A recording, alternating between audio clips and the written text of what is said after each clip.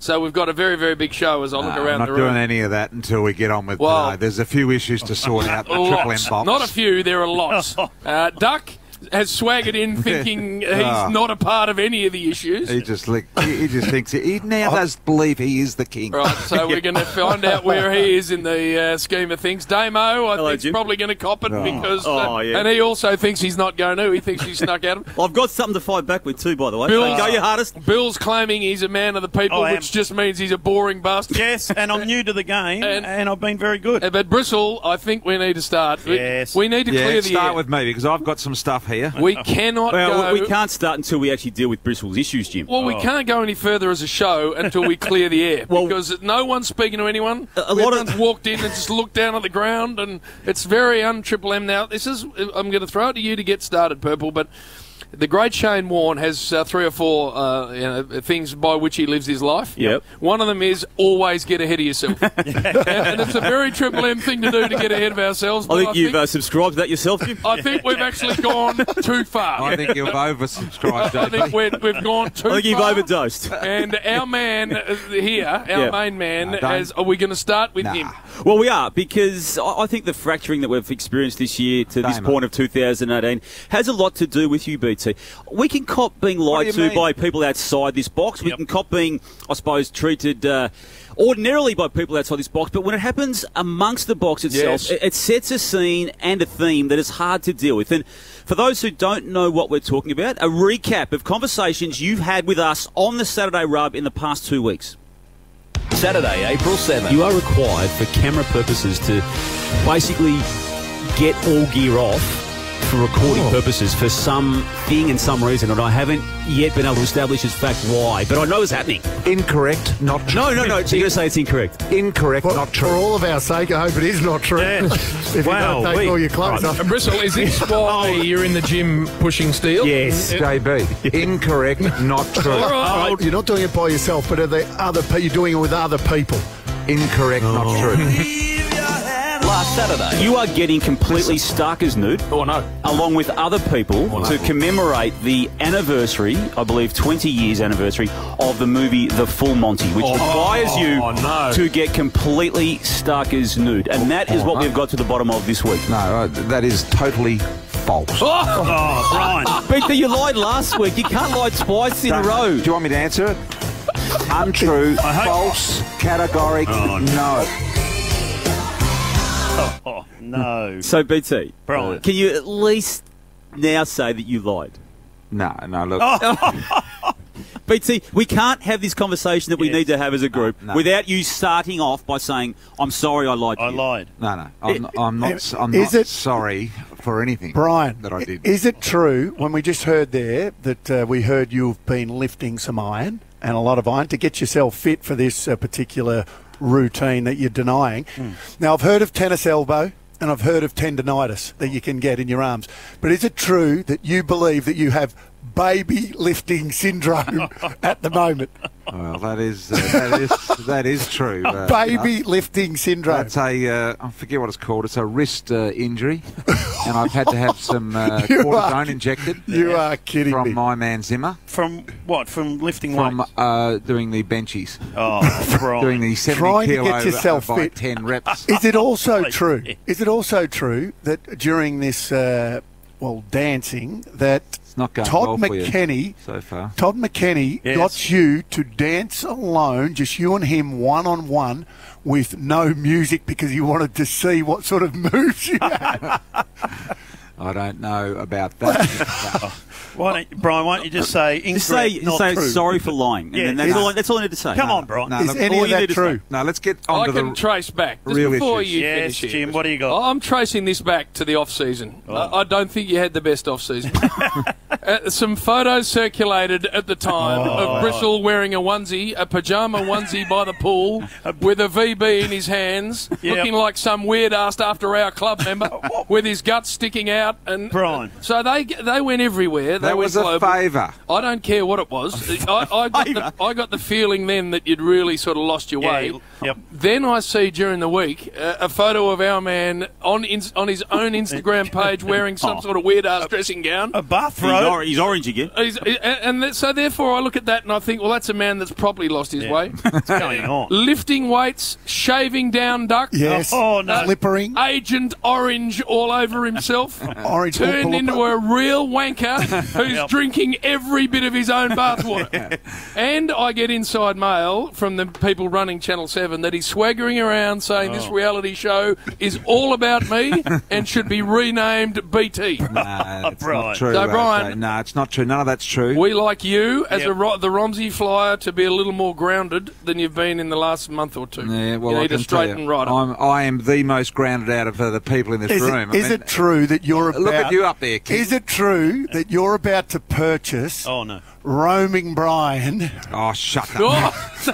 off someone that has registered the domain name Roaming Brian and you have put an offer in to purchase it back? Bristle. No. Is that true? Are a disgrace. Now listen. Yeah. More hair man, Greg Matthews, Warney style, plug style, or just the old Rugrats like Geordie Lewis, Guerra and Josh Walker. I can now exclusively tell our triple audience that a member of our team has decided against the more traumatic plugs and rugs approach that the others have opted for. And let's say this, even ducks occasionally lose their feathers, but I am told that our duck, wait for it, has opted, our duck has opted for germination by oral acceptance. In simple terms, Billy, down the throat embryonic activation style. Yes, the duck is on GT38 long-range, short-acting, hair-stimulating supplement. Billy, more commonly known as hairy tablets. Now, we all know that the duck really, well, he enjoys himself. He really does. Yes, the king is way ahead of himself. I have recently been informed, well, with the hairy tablets and all, and desperately seeking some feather regermination. Now also just coming to hand is the news that Duck at his local heavy house, Bill, gymnasium. All right. The gym. Has demanded and received a corner of the gym which has been named King's Corner. Embarrassing behaviour. Now, KC's Corner has obliquely opposite mirrors combined with a prism reverse mirror, ensuring the duck can see himself from all angles at all times. This, coupled with a brand new set of gold-plated dumbbells, is just all about you, Duck. Is that true? That is categorically true. The first part of your story there is true. I've been on those tablets for a very long time. They're hairy tablets. Brian, they're called Prosca. So if any chemist out there wants to give them to me for free, no worries.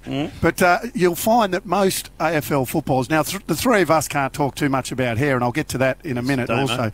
You two, there's a lot of AFL footballers now, because it's been approved, are on the same medication so that they don't lose their hair. Now listen, Duck. Now this is not a rug like Geordie Lewis who's just stuck a possum on his head and put shoe polish through it. This isn't a case of David Hale that just got a dead cat and shoved it on his head with a bit of glue. Now look, this is completely different. You are ahead of yourself. You have been for a long time, and no one has ever told you. Yes. No one has ever had the guts to tell you. I'm telling you that you need to crawl down from your little platform. And JB, don't you sit there and bloody laugh at me either, because it's come to my hand. I can't be touched. That and you've only got to listen to you. Just the way you talk about footy and stuff recently. It's you shouldn't play an half-forward. Frankie's not a good enough runner. That's it. I'm bringing proper information left foot around to the right. show. JB, you got no idea. Now just think of the sports that you know, hockey, darts, table tennis, snooker, you name it.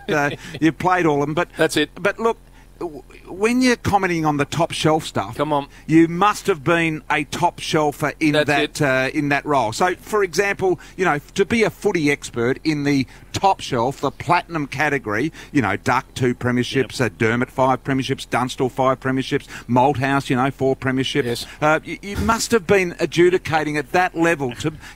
Where are you going with this? Yes. Now look, I am Duck recently judged. When was it the Norm Smith medal you did, Duck? Was that a couple of years ago? A couple of years ago. Well, that's right, because he's a premiership player and he's highly qualified and he's an expert and all that. Spot on. And, you know, it has come to my attention that What? the Anzac Day is upon us. Yes. I have been told What? Surely not. no Duck, no Dermot for the Anzac judging of the medal, no Jason Dunstall, Yes. no Ron Barassi, but judging the Anzac Day medal will be James Brayshaw. And only as it should be. Now, No. this coupled with the It private was an jet, honour to be asked. this coupled with the private jet to Tasmania That's it. last week is Where I'm nothing at. short of disgraceful. Now, there's just one correction. What? It's not actually the full-on Collingwood Anzac Day Essendon. medal. It's the day before. It's the it's not really Anzac medal. No, it's not the day before even. It's about 3 days before. Shut up, Fat. It's this Saturday night. It's the Peter Badco. It's actually tonight. It's tonight. Don't you start speaking wobble Tonight. gut. Shut up. You're actually judging tonight Geelong and Port Adelaide. Oh, That's way You are down the ladder. so far ahead of yourself, Jay. But you've got your nose right up your ring, and I tell you what, Yes. you I'm need with to you, bro. get it out and have a good showering because it's a disgraceful behaviour. Has this all happened since he's gone back to Channel 7? Yes. And not Give only me that, the votes. So I walk in. putting I'm that sitting, joint on the map. I'm sitting at the boardroom table at Channel 7 the other day, just a few honchos around, and guess who swaggers in 15 minutes late as if that's normal and allowed? Well, it is normal and allowed. JB waltzes in and announced him. Sorry, I'm late. I've been in other meetings. Traffic. Had an important meeting, he Traffic. said. The Well, what Burnley could be tunnel. more important than your current employer? There's also someone else in the box here that is just thinks he's looking better than what he actually looks, BT, because there's only two men in this box that should be going to one of the biggest, best hairdressers on Toorak Road, Joey Scandisi. They're on, so all the high-flying Toorak, South Yarra women and all the toffs, men, or if you've got a lot of hair. Melbourne housewife. For instance, if you haven't got a lot of hair, and I'm putting my hand up, I go and see a friend of mine, Kate, who runs, she used to run Man What a Fuss and that sort of stuff, and does ammo and whatever. Doug, this isn't a plug segment. No, it's a local. So No, it is a which plug. one of us would go in there and sit in there and sit under a blow dryer and get just a little bit of a colouring? Well, and someone with hair. we're talking about a good hour and a half session. Joey Scandisi, none other than Gogglebox here. No. He was sitting in there and then sat on one of those hair dryer things you sit under just to dry it all That off. was to dry the dye. Fluff it up a bit. Is that true? I have been going there. Doug, not only, this is, we're talking about getting ahead of ourselves. It's come to me, Bristle. No. The Friday I night can't team. work with you guys anymore. This is the Friday night Triple M team, who I think, as a unit, have got themselves way ahead of where they're actually positioned. We like each other for starters, But which is different to the it's Saturday. My understanding, Bristle, that there's a game coming up in Geelong. Oh, this is true. A game coming up in Geelong where, as a group, they thought it was appropriate to charter a helicopter to take them down to Geelong and back. Who was the charteree? Well, the bit I heard, I thought, well, I can imagine Chris Judd being involved in that type of discussion because that's where he's at. Nath Brown, it would disappoint me, but Nah, he'd be there. Luke Darcy, a man who's He's got taken form, a got chopper form. to Werribee, so he is a disgracefully ahead of gloves. himself unit. The one that interested me, though, was Damien Barrett, who I understand, Bristol, was a driver of the conversation. Damo. Instigator. We shouldn't have to drive down there that hour, that painful hour to Geelong. We should get a chopper. Damo, it was only 2 years ago, mate. You're doing the VFA as a sort of a Yeah, well, sports you reporter didn't for their speak to me when you were coach of the VFA back in 91. And now, all of a sudden, you're wanting to rig up bloody microflight helicopters. I mean, what is wrong with you? That's it. What is wrong with you, man? Real cocksman. As much as I'd like to put myself under the bus on that matter, I'm not instigating it, but Jim's mail is actually right. Someone Bristol, in that crew. They think they need a chopper. No, come on. Why are you different from us on Saturday? Are we just piling on here today in the first segment? Well, we need to clear the air. Yeah. This is the difference between us and the Flotsam and Jetsam next to us, who can't stand each other and never speak to each other. What we do is clean this stuff up on air. Well, maybe you should turn it back on yourself, Jim. I can't cop enough. Bristol's just given me 5 of his best minutes. But I realise that Instagram's not for 52-year-olds. Oh, don't worry. I'm global. I'm No, trending. I've had a gutful. I'm going home. Right. I know this is a Saturday rub, but what about the midweek rub, Jim, that we do with these two? Brian's done it twice. Yep. Already asked for a later time. He hasn't has. it? I want to change the I want time. to change the time already. Well, now there's no I in team, but there is in 7-year-old Brian. There is an I in Brian. Well, there's a thing called peak hour traffic. I'd like to get home before the peak hour. You've done 2 midweek rubs Right. and you're changing the time. Well, I'm not doing it's any not more your until I show. change it. We need to clear that. That's it, done. Oh, we're done, are we? We're done. And not What about that. Bill?